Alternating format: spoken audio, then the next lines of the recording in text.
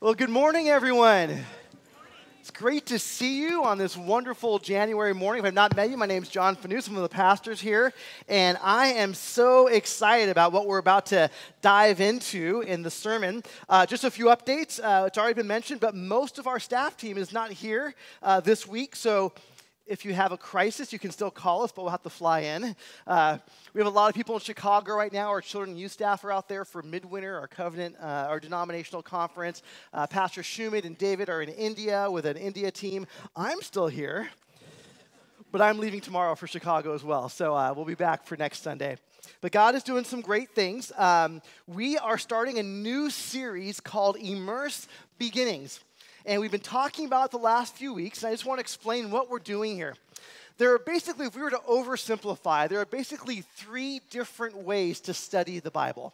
One would be called expositional, where you read the Bible straight through, verse by verse, and you go deep and usually go slow. And those are very meaningful times, very rich times. You get the details of Scripture. My gut is most people in this room, being from Davis, love this method of study the best, including me. The second way is what's called topical. Rather than going straight through the Bible, you ask a question of the Bible. What does the Bible say about, and you fill in the blank. What does the Bible say about friendships, about marriage, about relationships, about education, about the environment? And you go, you find verses that aren't linear, but are in the Bible, and you study it that way. The third way, the way we're going to be doing it in this series, is kind of a quick overview.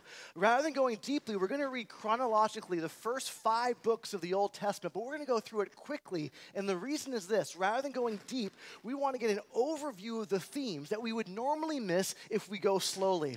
By going quickly, we'll actually get to hear more of how things connect and how things are interrelated and the grand themes that God has in Scripture.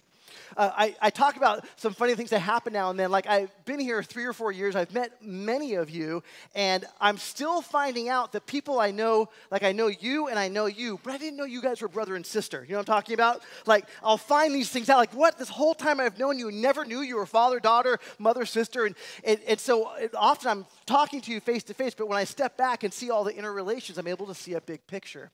This is what we're going to be doing these coming weeks, stepping back and seeing the big picture. Now, there's 3 components of Immerse. It was mentioned a little bit. One is reading. So outside, if you haven't got your copy yet, we have the Immerse book, which basically is the first 5 books in the Old Testament and the New Living Translation version, but all the chapter headings and verses have been taken out, so it reads more like a book. In fact, the reading plan that's in here doesn't tell you what chapter to read, but it tells you what pages to read. So the first thing is a reading plan. It's 5 days a week, about 10 minutes per day.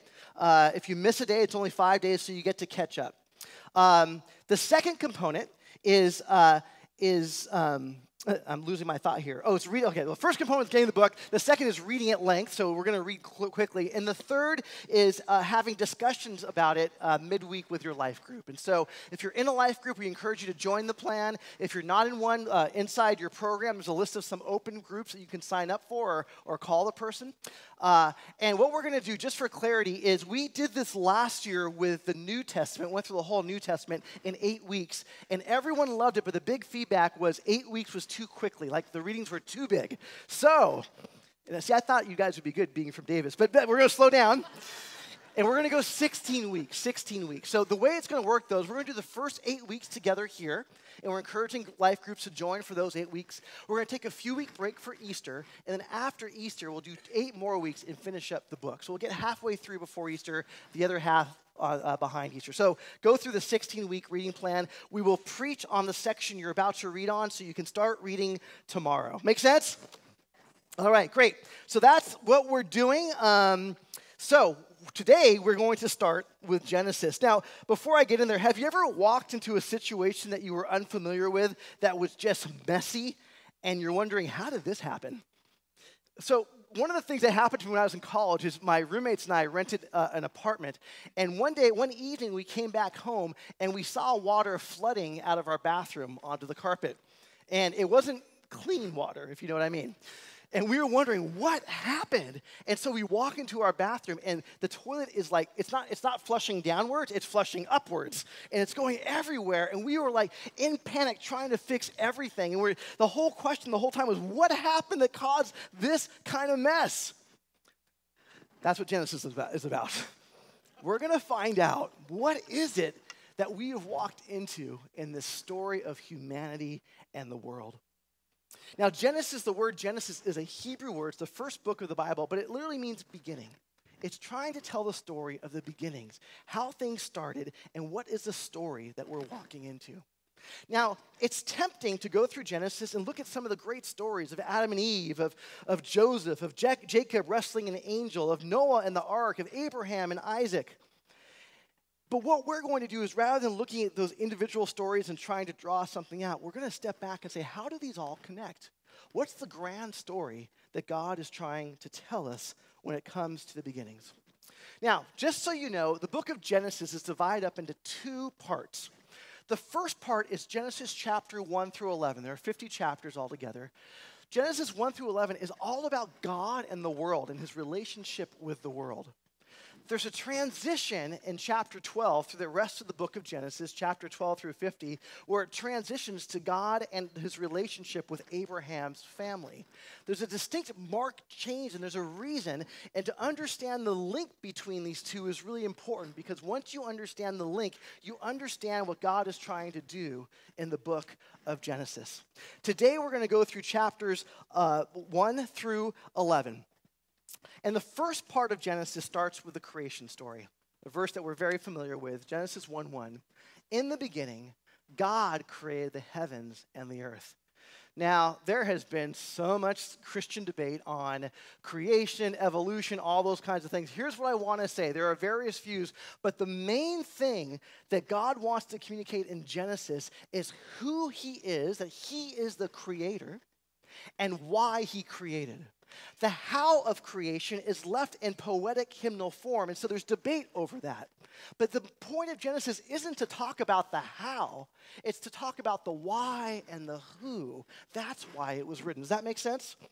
And so we're able to read this, understanding that God is behind creation. God is the initiator, and he has a purpose behind the creation that affects who we are today and how we're to live in the future. How exactly that happens is debatable, and that's where all debates, and we can still be friends even though we disagree. Amen? But what we do know is this. In verse 2, the earth was formless and empty, and darkness covered the deep waters. And the Spirit of God was hovering over the surface of the waters. Here's what we do know, is that God took something empty and formless and dark, and he actually began to create something beautiful out of it.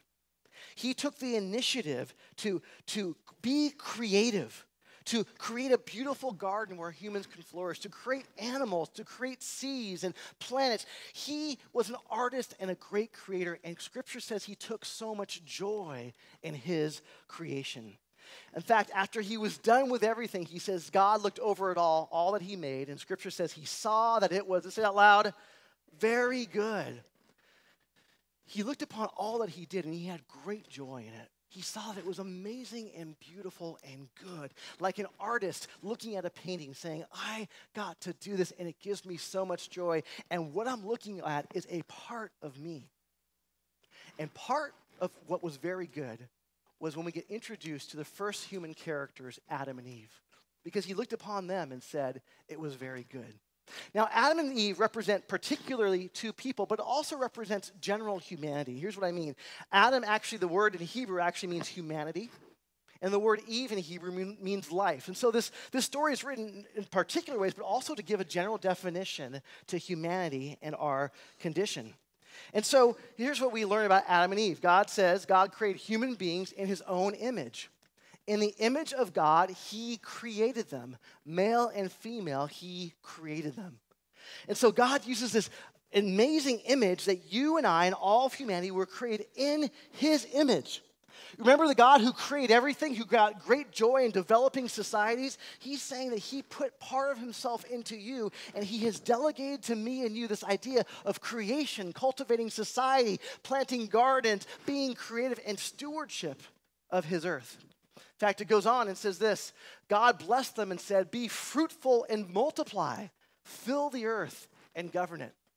So you get this picture of a God who created everything and had great joy in delegating who he was to you and me, to continue this process of using the earth for creativity, for building, for developing cultures and having great joy in it.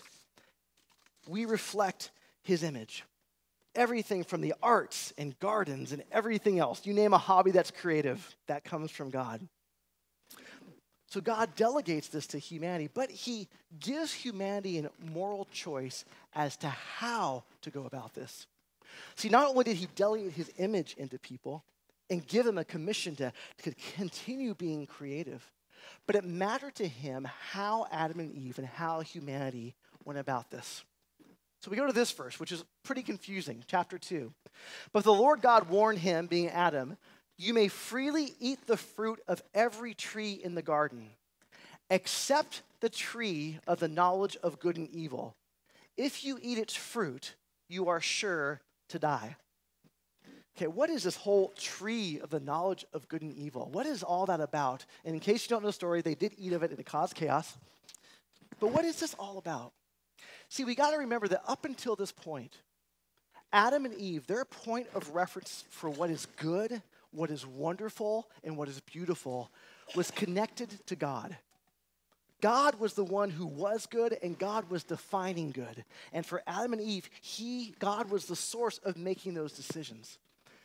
This tree, whether it's symbolic or literal, represents the ability to now look away from God and define for yourself what is good or evil. And that was the temptation put before Adam and Eve. There was a choice. Will humans trust God's definition of good and evil? Or are they going to seize the opportunity and try to find good and evil for themselves? So this is the core question. This is the core tension in Genesis. Will humanity seize autonomy from God and define good and evil for themselves? Or will they trust God for knowledge of good and evil? Saying another way, will humanity take good and evil and say, it's up to us to figure it out and I'm going to rely on my own intuition? Or will I trust that God is actually good and we can trust him and not separate ourselves from defining that? Will I define what's good for me? Or will I look to God to define what is good? This is the tension that comes up over and over again in the book of Genesis. This also explains the core concept of sin. The core concept of sin. Sin is this idea of removing ourselves from God as the source of what is good and doing our own thing and missing the mark. This is the crisis of humanity. So here's the problem. Adam and Eve did eat from the fruit, and the problem is that humans are horrible at defining good and evil for themselves without God. And so humanity made this choice, and things got really, really bad. First, let's look at Adam and Eve. It says, at the moment after they ate the fruit, their eyes were opened, and they suddenly felt shame at their nakedness. So they sewed fig leaves together to cover themselves. Adam and Eve had a relationship that was bonded, that was intimate, that was joyful, that was celebrative. And after they decided to take their eyes away from God and remove themselves and say, we're going to define what's good for ourselves, it immediately introduced shame between Adam and Eve. They now were covering up, and that intimacy that was there was ruined. They have kids, Cain and Abel. Going ahead a chapter. One day, Cain suggested to his brother, let's go out into the fields. And while they're in the field, Cain attacked his brother Abel and killed him. So we begin to read these stories of people learning how to define good and evil for themselves, making up reasons why they can do good according to them, but causing more and more destruction. Adam and Eve's relationship is now severed. It takes one generation, and we have the first murder between brothers. And then a few chapters later, we learn of a guy named Lamech. Lamech married two women. The first was named Ada, and the second was Zillah. Now there's a transformation in marriage where women are no longer seen as an equal partner, but are now treated as property and seen as less than the men. And we have this intimacy that was supposed to happen being ruined, and people being devalued, that image of God lessened and pushed down. In fact, Lamech Goes on. One day Lamech said, and actually he was singing to his wives because what we were about to read is actually in poetic form. So he's rejoicing. He's singing a song of joy. He says, I've killed a man who attacked me, a young man who wounded me. If someone who kills Cain is punished 7 times, then the one who kills me will be punished 77 times. Here's what he's saying. I just killed a guy younger than me. I am awesome. If people are afraid of killing Cain, they should be even more afraid of killing me because I rock. So now he's celebrating murder. And he takes pride in it in such a way that he's singing a song to his wives about it. Not a romantic song, not a wooing song, but look who I killed. Guys, don't do that. Things get so bad. It's so distant from what God intended, what God wanted, this beautiful creation, this imparting of his image to others, that he begins to feel grief.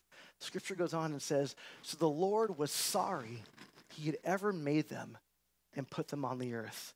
It broke his heart.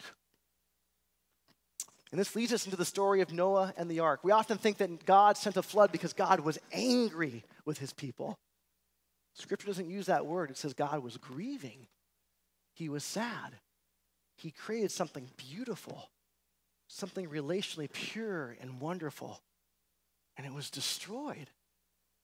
And so God says, I need to start over. This is like creation 2.0. I'm going to send a flood and start all over, wipe out this corrupted creation and start anew. But there's one light of hope in this. There's one light of maybe not all people are bad, and it's Noah.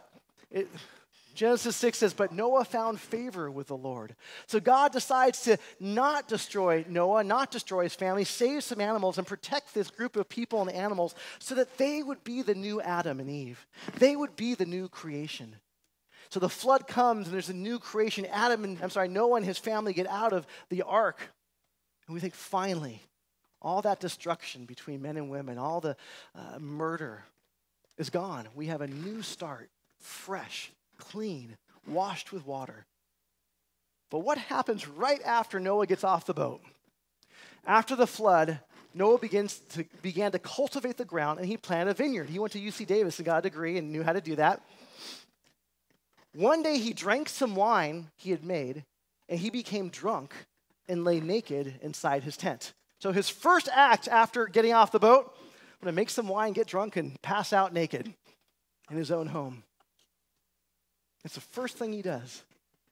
Right after this, it says that one of his sons came and saw him naked and went out to tell his 2 brothers. His 2 brothers came in backwards so they wouldn't see him and covered him up.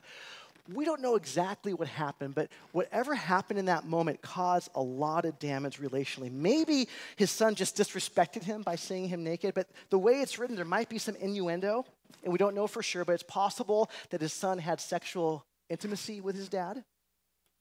Or possibly his dad was drunk and his son had sexual intimacy with his mother, Noah's wife. We don't know for sure, but there's some language that correlates to other parts of the Bible that might be true, or it might have been just disrespect. But the point is this: God starts creation 2.0, and right afterwards, this happens. So we keep going through this tragic story, and we find that as we near chapter 11 of this section, humanity just gets worse, it grows again, and things are just as bad as before. And the last story is the famous story of the Tower of Babel. In this story, you see all the nations gathering together, united. In fact, let's take a look. They began to say to each other, let's make bricks and harden them with fire. In this region, bricks were used instead of stone, and tar was used for mortar. We'll just pause right there and say this may not seem like a big idea, but this verse seems to imply that people discovered how to use bricks. This was like new technology, where before they would use stone to build. And this new technology got them excited. They're like, now that we can do this, we can make ourselves great. It goes on and says this. Then they said, come, let's build a great city for ourselves with a tower that reaches into the sky.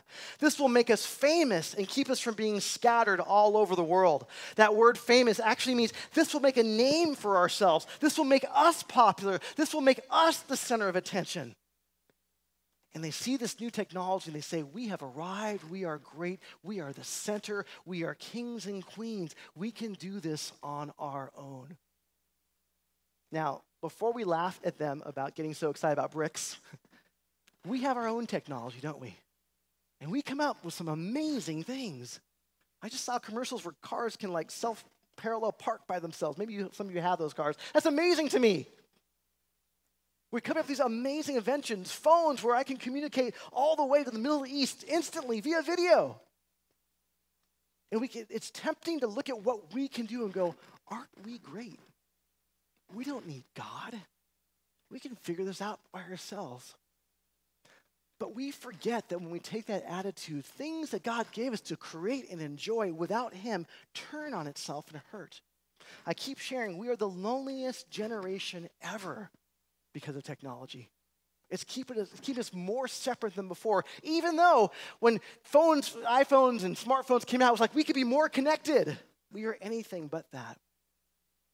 So God, in his mercy, decides to scatter them with different languages and make sure that they don't go down this path of being the center of the universe and putting all attention on them. God knows that this kind of society would be a nightmare to his creation. So in his mercy, he scatters them. All of these stories underline the same basic idea. Well, humanity sees autonomy from God and define good and evil for themselves. Will they say, we don't need you, God. We can define it for ourselves. Or will they trust God for knowledge of good and evil? This is the tension. This is what's going on. And some of us who are optimistic will go, well, of course humanity could do it by themselves, but the track record in Genesis is awful. Adam and Eve, a broken and severed relationship that was created so good and so beautiful and so wonderful, severed. Cain and Abel, brothers, murder. Lamech begins to devalue women and takes multiple wives, treats them as property, and kills and brags about it, saying, I'm better than Cain. And I'm going to write a song about it so we can sing it at nighttime together. Noah and his sons, he was the hope. He was the new Adam. He gets drunk and his sons do something inappropriate that causes a lot of chaos. And finally, humanity with new technology, wanting to be like gods. This is the story. And it's depressing, isn't it? And all this leaves us wondering, is there any hope for humanity? This is how chapter 11 ends, right before the transition of chapter 12. Now, we're going to get into chapter 12 next week, and so I'm going to ruin the story. But the answer is, yes, there is hope. Yes, there is hope. God does something that changed the course of history because he's so committed to his creation and his people who bear his image. So that's a little preview of what's going to be coming up next week. This is the depressing part of Genesis. But what I want to share 4 kind of overview things that we can take from this, 4 principles that apply to us today from this part of Scripture. Here's number 1. You were created good and in God's image. You were created good, and God's image is in you.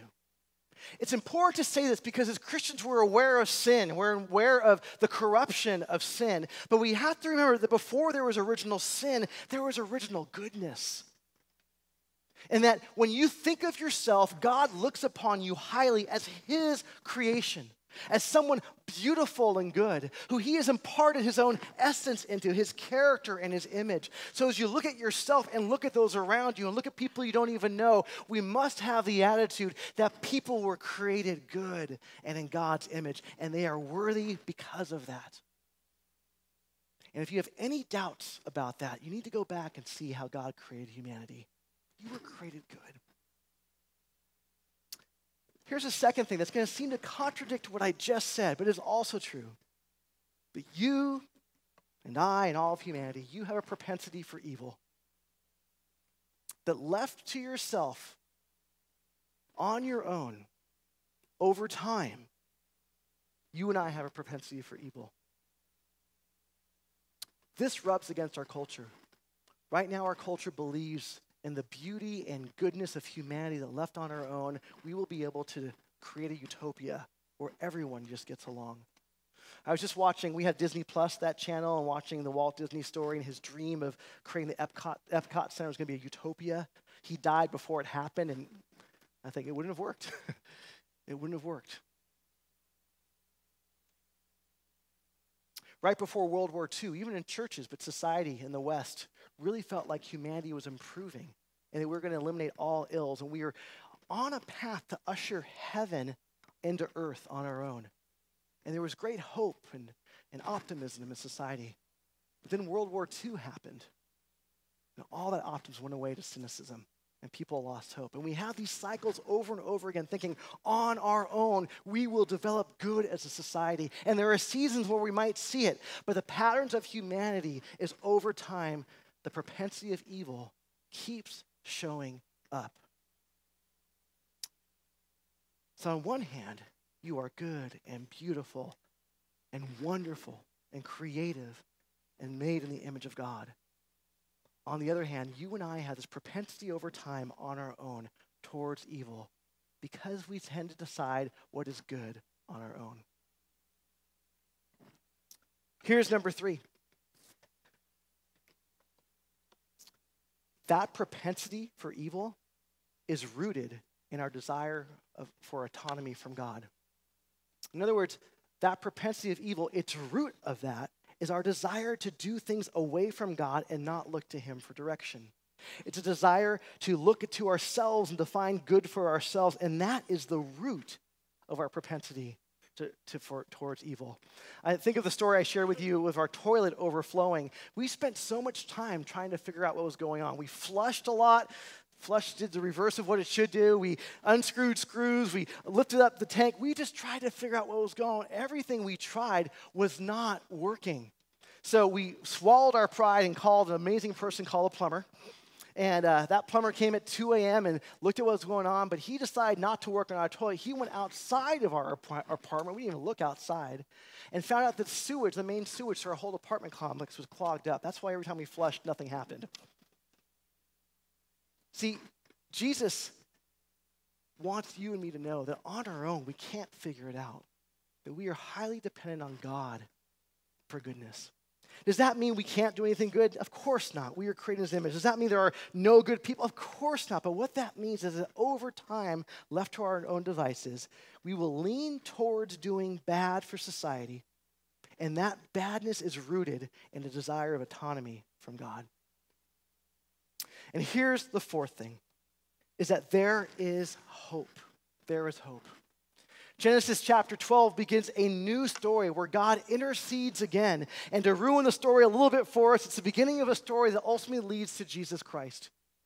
That God, in his love for us, provides a way out of this mess we've created that leads to Jesus, who provides a way for our souls to be cleansed, for our hearts to be made right, for that connection to be remade, and for redemption to happen, where God begins to take what is bad and redeems it into something good, that God does not quit on you and me.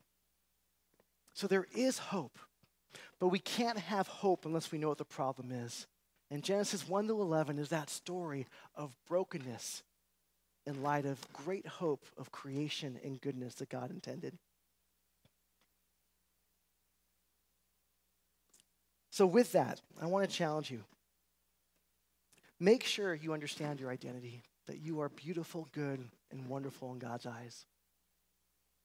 Make sure you have an honest assessment of yourself.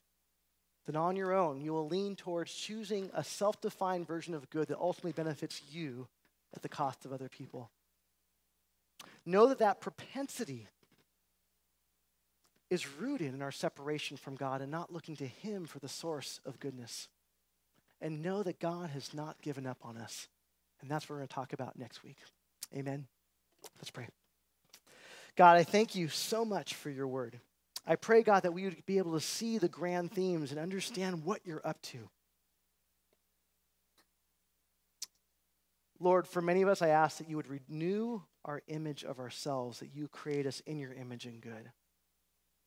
God, for some, we ask that you would help us swallow our pride and come to the realization that we are broken without you. And Lord, I pray that we would not go to self-help books or things that rely on ourselves for the solution, but Lord, we would ultimately look to you, the source of goodness. And we thank you, God, that you have not given up on us. We pray this in Jesus' good name. And all God's people say, amen.